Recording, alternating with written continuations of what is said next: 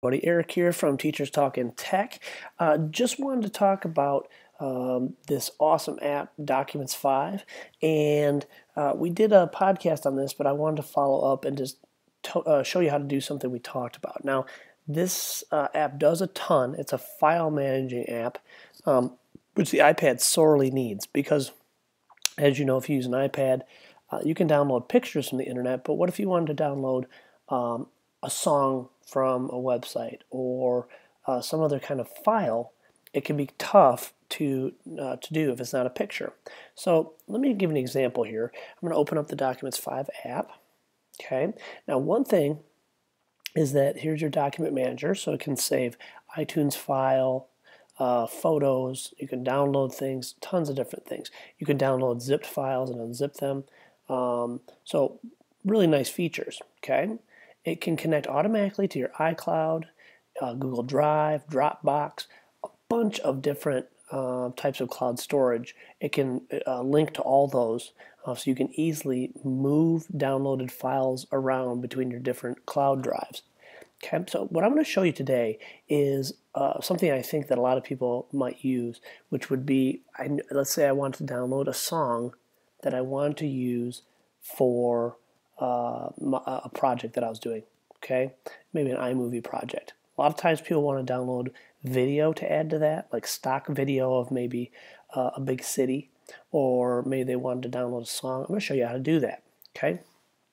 So if you use the browser here, oh, and by the way, this is a free app, but there are add-ons. Let me just show you those really quick, where you can add on more of their apps along with the document app to create your own suite of apps. So like PDF, downloading in readers, printing, scanning, a lot of different things. But the basic is free. So what I'm going to do is I'm going to go here to Browser. Okay, so this is the browser within Documents 5. Now I'm going to go, there's a few different sites that I use to get free audio and video. One of them is called Beachfront B-Roll. And Beachfront B-Roll is a great place to get free video clips and things like that. But today I'm going to do the Internet Archive.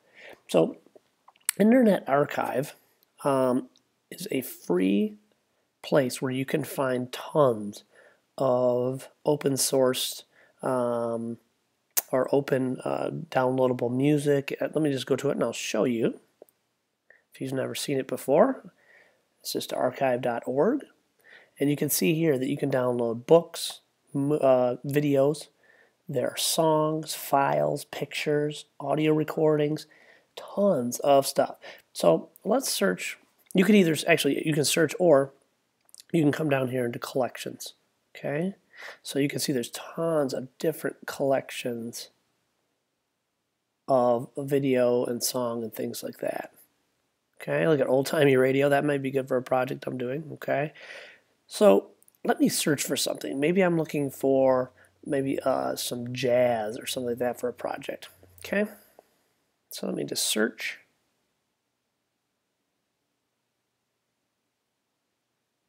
All right.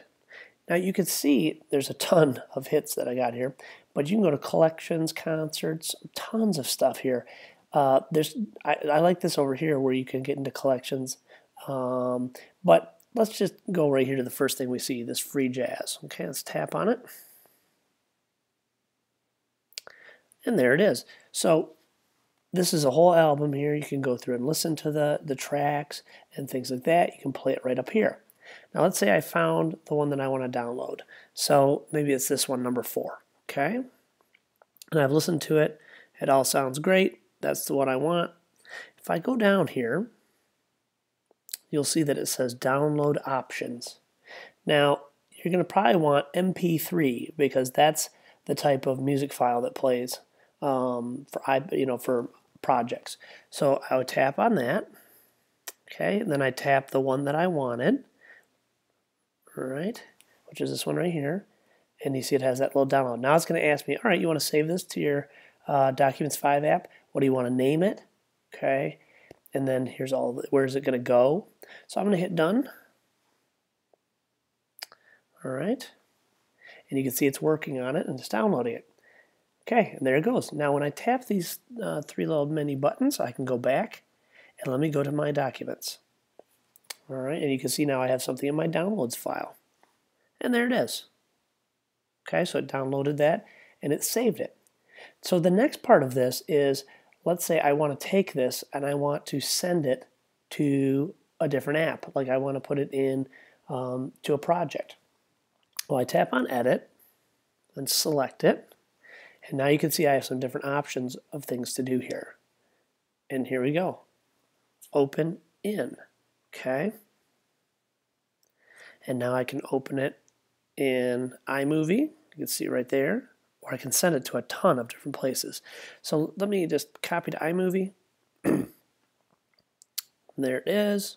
Boop. And it dropped that song right into my iMovie project. So now I got free open source music right into my project. You could do the same thing with video too. If you're making a project and you need video of, Godzilla walking, or you need a sunset, you can find a lot of those things open source online. Then you can download them to this app, and then you can share them with your different apps you have on your iPad for whatever project you're doing. Okay, so again, this is the Documents 5 app, and it is a fantastic app. I can't tell you enough about how great this is for doing projects and for file managing on your iPad. So check it out. It's a little confusing at first, but even if you just use it for downloading video and audio, it's really the best app even for that. All right. Well, hopefully this gave you some insight and some ideas into and I hope you download it and check it out today. All right. Thanks for listening. This is Eric from Teachers Talking Tech, signing off.